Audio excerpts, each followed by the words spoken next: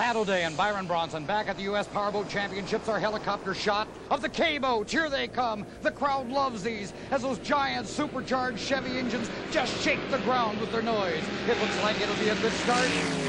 It is a good start as they fly to the south turn. Byron Bronson, call them for us. On the inside, first to the pin is George Wood and K39. On the outside is Paul Gauchard, John Grijalva, and Pageant on the inside and up the back chute. And somewhere in all that spray, George Wood got lost. He's down here all the way from Sumner, Washington. And down the back stretch they go, bouncing, moving along at over 130 miles an hour in the ever-roughening water. Here as the wind kicks up on the Colorado River. And now into the north turn in their first lap. Call them through the turn, Byron. As you see him accelerate out of the second turn, that's Chuck Kraft way on the outside. On the inside now we see Bill Pageant, and next to him John Grijalva, and way on the outside Paul Gauchard coming down the front chute.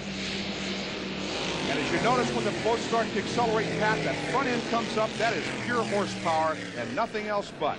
All right, around the turn, and we've still got a dandy boat race here as we move into the second lap. On the outside, Paul Gauchard. On the inside of the number one lane is Bill Pageant. In the middle, Big John Grijalva from Hacienda Heights, California. Here comes the second turn of the second lap.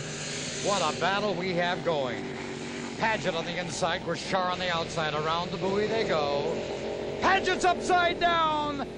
Oh, he got into that turn and hooked that chine, and he's upside down. The red flares are in the air. Another boat looks like it's headed for the bottom of the course, and Bill Pageant's in the water, but we do see him raise his hand. The rescue boats are coming in, Byron.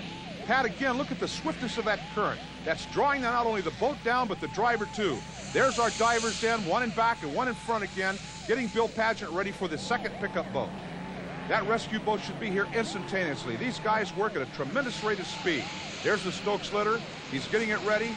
And again, this is live. We're not simulating anything here. This is the second time out for a brand new boat, and Bill Pageant is again upside down. I don't understand what's going on.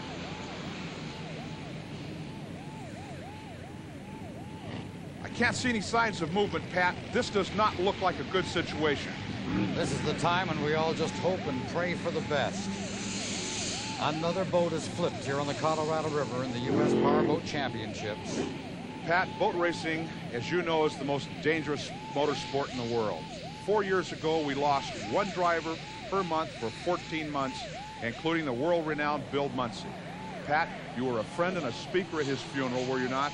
Yes, it was so tragic, but the death of Muncy and Dean Chenoweth has brought about the development of the capsule, which makes unlimited racing safer. And each of these crews, they work hard to try and overcome the things that cause injuries and cause accidents.